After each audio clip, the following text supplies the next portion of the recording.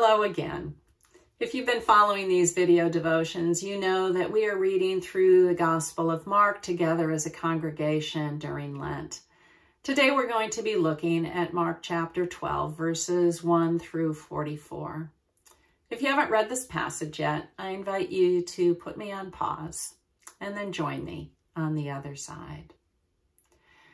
You know, it seems that once Jesus has turned toward Jerusalem during this Holy Week, he becomes even more anxious and urgent in wanting to teach his disciples all that he can about God's vision for this world. And today's text is full of stories that have a deeper meaning. In the parable of the tenants, we would be totally in the right to wonder what kind of vineyard owner would send so many servants and then send his own son knowing that they all might meet the same dire fate. As the old adage goes, insanity is doing the same thing over and over and over again and expecting a different result.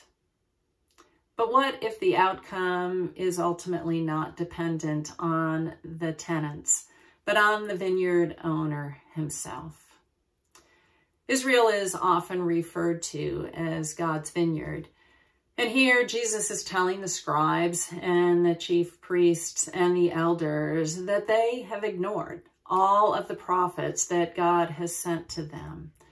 And perhaps he is foreshadowing that God would be willing to send God's son and risk his son's life to collect what is rightfully his.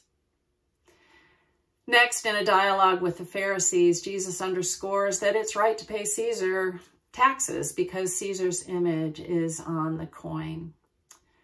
This may prompt us to wonder whose image is on us, or whose image is on everything in the world?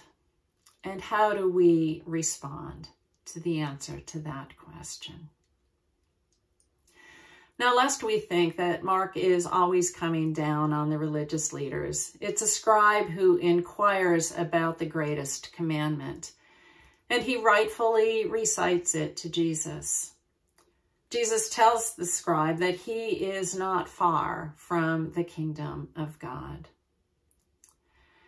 Rabbi Shai Held, in an opinion piece this past weekend in the Wall Street Journal of all places, reminds us that Judaism is founded on the idea that God loves us and beckons us to respond back in love to God.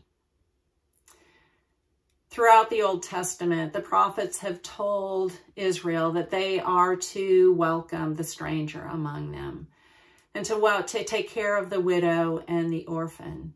And certainly in Jesus' own ministry, he is reminded the people of his day of the same thing, as he constantly would reach out to those who were most vulnerable in society. The kingdom of God is manifested when we put our love of God into action towards our neighbors. Now, this guidance to love is not as clear-cut, and it's not as clear on the surface as religious laws may be. And that's what makes this spiritual life so interesting, because we are invited to be alert to all the possible ways we can express our love of God towards our neighbors through our actions. You see, love of God and love of neighbor are not two different commandments. They are inextricably linked. So a question for us to ponder today: how might our love of God and our gratitude to God overflow in love and action towards our neighbor? Until next time.